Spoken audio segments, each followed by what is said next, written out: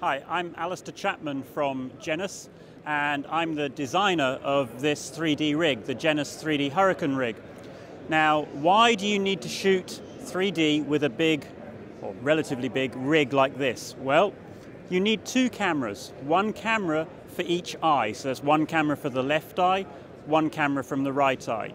So I hear you asking, why don't you just mount those two cameras side by side? It would be much simpler. Well, the problem is that the amount of 3D that you have, the depth of the 3D, is governed by how close together or how far apart the cameras are. And for good 3D, if you're shooting drama or if you're shooting documentaries and things like that, typically you need a camera separation of between an inch or 30 millimeters and 40 millimeters. Now that's not very much, it's about that much. Now, if you try and mount two cameras side by side, you're not going to be able to get them close enough together, especially when you're putting your pictures on a big screen. The bigger the screen that you show the pictures on, the further apart, the bigger the separation between the left and the right views become. So if you're doing something for the cinema or for big home theater, then you really need to have those cameras close together. So that's why we have this type of 3D rig. This is called a beam splitter rig or a mirror rig. In this box here at the front, there is a halfway mirror, a 50-50 mirror.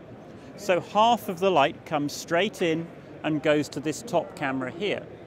The other half of the light is reflected by the mirror down to this lower camera here. And in fact, if we look into the mirror box here, you can actually see the two lenses superimposed one over the other. So you can actually see that by using this configuration with the mirror, we're able to optically get the cameras extremely close together. And in fact, if I turn the interaxial control, the interaxial changes the separation between the cameras, I can actually bring that distance down to nothing. So I have zero separation.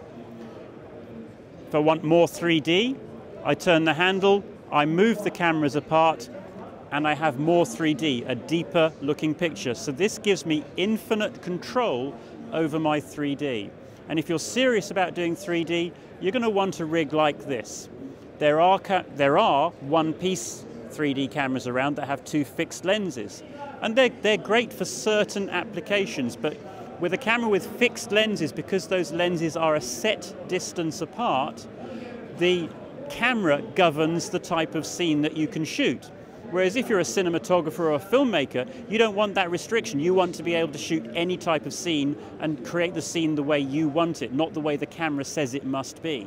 So with fixed lens cameras, you are tied to what you can do by that separation, that fixed separation between the lenses. But with a beam splitter rig like this, you can put those lenses at any separation you want, so you can shoot any type of scene, from drama, documentary, up to natural history and landscapes. Now this rig is very low cost. It's really simple and really easy to use. I've been shooting 3D for 6 years now, and I also film severe and extreme weather. So I needed something that was very portable, that I could take anywhere in the world, set it up very, very quickly, because weather changes very quickly, so you don't want to be messing around, fiddling around with very complicated rigs. So I designed this rig. It packs into a small flight case about the size of a 1600 Pelican case, so it's very small. The whole rig weighs about 6 kilograms, so it's very light. And you can build it from scratch out of that flight case to being built and ready to go, lined up in about 15 minutes. And if you go and talk to some of the other rig manufacturers, I think you'll find it takes a lot longer than that in general to set a rig up. We have the very basic controls that you need. We haven't added anything that's superfluous on here, so that keeps it simple. There is an adjustment on the lower camera down here that rolls the camera, so that allows for any twist in the camera or that particular camera. Then up on the top camera here, we have an adjustment for the left and right, the interaxial, the spacing between the lenses. There is an adjustment for the convergence, and this control chooses what will appear to be on the screen, what will be behind the screen, and what will be in front of the screen. And it simply rotates this top camera. And then the final main adjustment is this one here, which adjusts the tilt. So this makes sure that the cameras are both pointing in the same directions. It's really that easy. It is very simple to use, very quick, very easy to set up. The price, $8,500 US. We have them in stock. They're shipping now. I hope you'll take a look at them. Thank you very much. And what kind of cameras can you use with this rig? Right, that's a good point. The Hurricane 3D rig works with a wide variety of cameras. It was designed to use primarily around lightweight, low-cost cameras. In this case, we have a pair of Canon XF105s, which work very well. But it will take much larger cameras if you choose. We've had Red 1s on the rig, we've had Sony F3s, EXs, EX1s, EX3s, Canon DSLRs, huge range of cameras. The mirror box here, this front assembly, actually moves up and down. We can change the height of this for different cameras. All cameras have slightly different heights. We can allow for that by moving this box up and down, so we can take a huge range of cameras.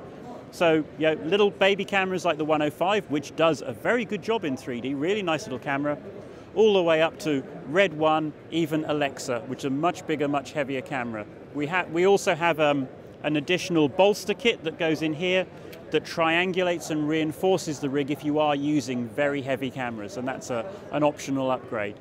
In the future, going forwards, at the moment, this is an entirely manual rig. We'll have full electronic control over it. You'll be able to motorize the rig for remote operation, for use on Steadicam and things like that. We'll have remote focus systems, everything. So you buy the basic rig to start off with, learn how to do 3D, and then it will grow with you as your requirements grow and as you move forwards. We think this is going to be a really good way to get into 3D. Cool, and could you tell us about the DV Black Diamond Award?